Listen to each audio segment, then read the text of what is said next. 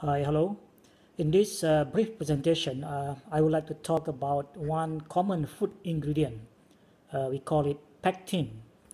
This is commonly found in a product like jam, as you can see the picture here, in beverages like yogurt drink, and a lot of food products we can use pectin. So in this presentation, I would like to talk about the source or the raw material from which we can get pectin.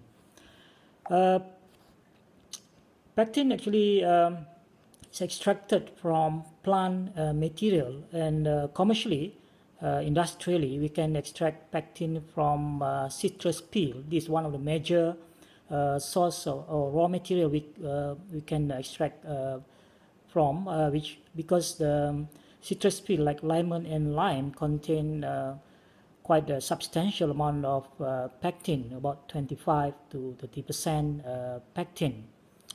Another raw material which we can extract pectin from is from sugar beet, which contain around 10 to 20 percent pectin. And one of the unique property of pectin extracted from sugar beet is, apart from the functional property to give to form a gel or as a viscosifying agent, as a thickener, pectin from sugar beet also has a special property as an emulsifying agent. It has a unique emulsifying property, which is good. So we have two-in-one kind of properties, which is pectin as a gelling agent and pectin as emulsifying property.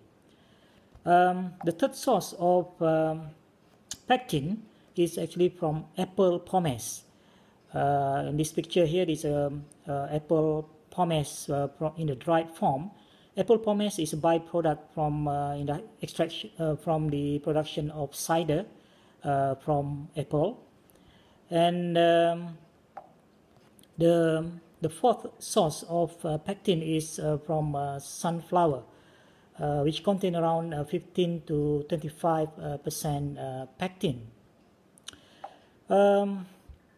We can classify pectin based on the degree of methylation or degree of esterification, the methyl ester group in the structure of pectin. So based on this classification, we can classify pectin as high methoxyl pectin, which has a degree of esterification or DE greater than 50%, or low methoxyl pectin, which has a degree of esterification less than 50%. Another way to classify pectin is based on the rate of gelation, how fast the pectin form a gel. So we can classify based on rapid set pectin, medium set pectin, and slow set pectin.